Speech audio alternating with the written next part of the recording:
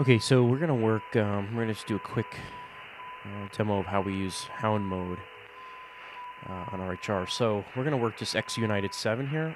We're on 12 meters, and let me turn this down a little bit.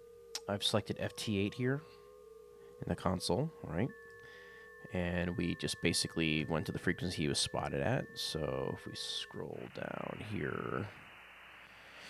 XU7, 12 meters, he's claiming Fox and Hound, 911, 24-911, right? So we're on 24-911, and we can see people calling.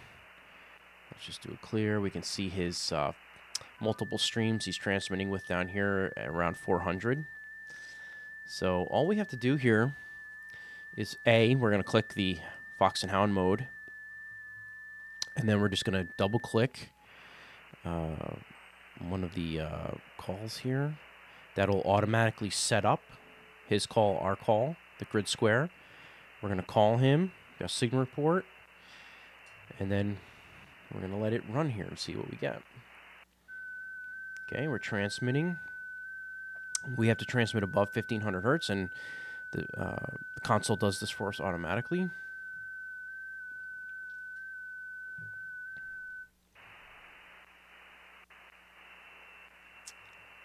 And let's see what we get. It's pretty weak here, but he's in there. I mean, okay. So he went back to a bunch of calls here.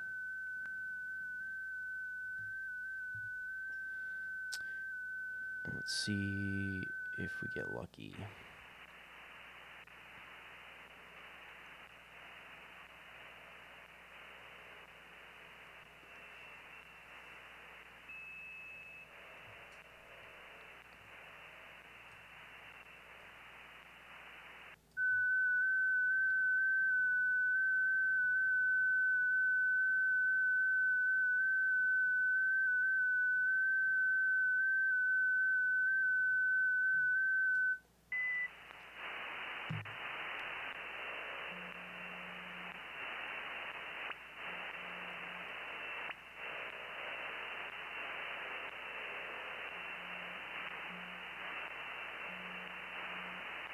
Okay, so we can see he came back, WW XU7GNY, and we can see we're transmitting now on the correct frequency, 644. Again, I haven't done anything. The console's doing this for us.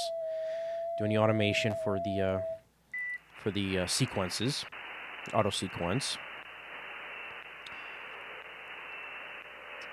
You can see it changed to the R report.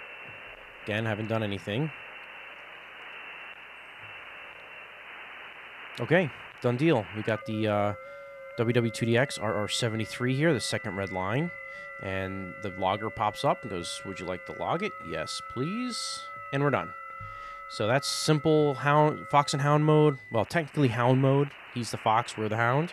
But that's how it's done in the console. Hope you enjoyed it.